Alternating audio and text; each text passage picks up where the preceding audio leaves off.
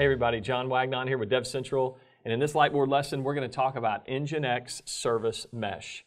So before we get into all the details of that, I wanted to tell you just a quick overview of what a service mesh is. So a service mesh is a way to control how different parts of an application share data with one another.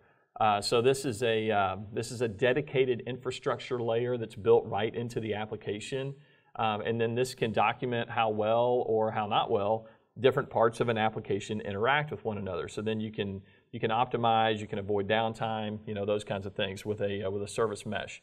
So I wanted to draw kind of a quick picture here of what a service mesh, the simplified version of what it would maybe look like.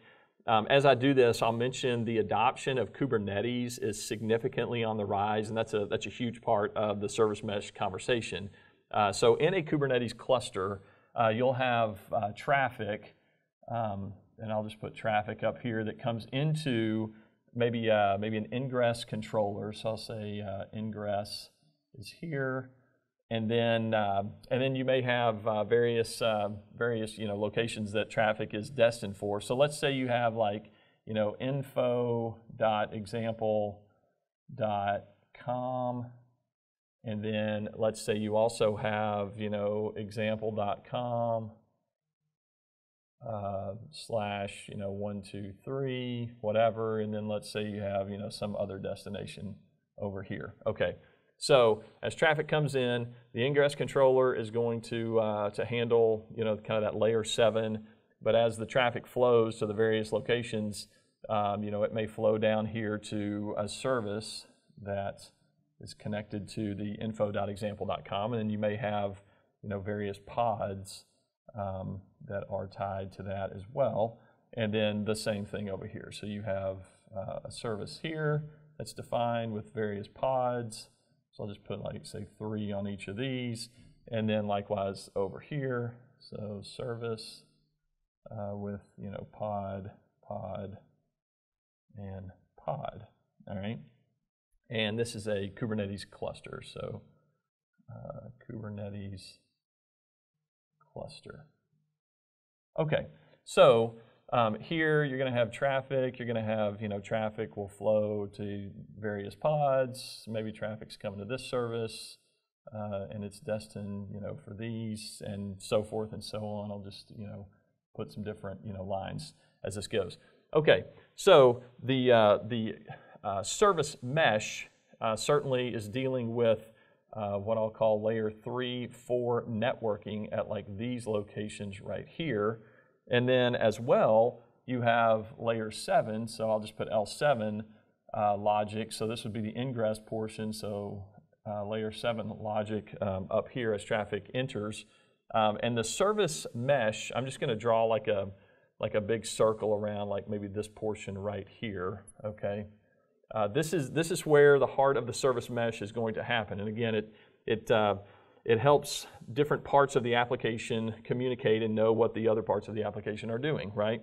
So that's kind of a very oversimplified picture of where the service mesh is focused and what it would care about in a Kubernetes cluster. But I wanted to talk about a few things about the NGINX Service Mesh specifically. So you've got other service mesh options out there, but some things that set NGINX Service Mesh apart, or the things that are unique about the NGINX Service Mesh, is that it provides complete microservices traffic management and security. Which, frankly, this is all about security, right? So the NGINX Service Mesh is focused on east-west traffic, like sidecar traffic, but also north-south traffic, like NGINX Kubernetes Ingress Controller, both ingress and egress. Some other service meshes will really focus on the control plane, and then look at the data plane components as like a commodity. But the NGINX Service Mesh believes that the data plane is very important, and so we need to focus there. So complete microservices traffic management and security. You can define security policies, you can enforce security policies, you can govern security policies. So the NGINX Service Mesh allows you to do all of that.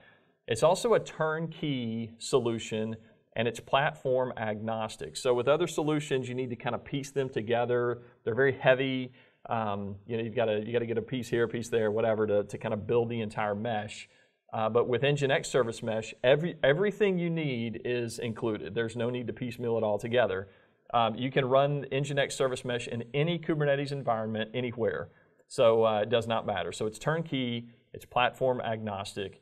And then I'll just mention as well, when you take the power of F5 and NGINX as traffic management leaders in the world, what you're doing is you're bringing the world's best software reverse proxy now to container traffic management. And so just inherently, that's going to be a very powerful thing, to do with when it comes to Service Mesh. There's a few things that I wanted to mention too in terms of the focus of NGINX Service Mesh.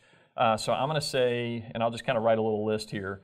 So I'll say secure traffic, and these are just kind of little points that I'm going to make. So NGINX Service Mesh brings to it end-to-end encryption. So we're talking about mutual TLS, access control list, those things. So you're going to have secure traffic with this. Also orchestration. So here's orchestration.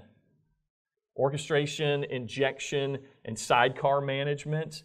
Kubernetes API integration, so you can orchestrate traffic here with NGINX Service Mesh. It also brings, I'm going to say, traffic management. So I'll just put traffic management here.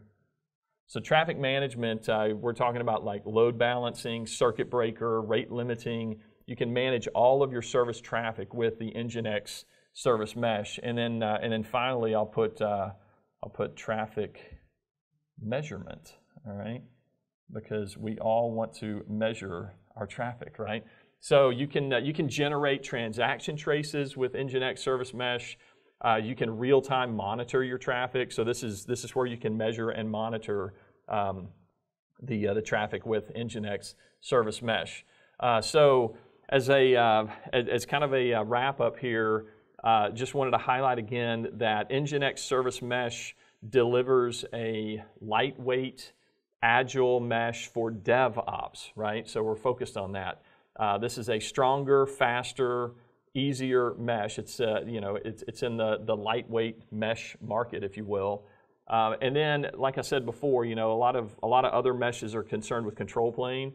But we want to highlight the fact that a lightweight mesh is, some people think that a lightweight mesh is only concerned about east-west traffic, but we want to highlight the fact that a mesh should be concerned about microservice traffic management, both north-south and east-west. So that's what NGINX Service Mesh is going to do for you. So I hope you've learned a few things about NGINX Service Mesh here in this Lightboard lesson video. Hey, if you like this thing, you can click up here on our DevCentral logo and subscribe to our YouTube channel, and we'll see you guys out there in the community.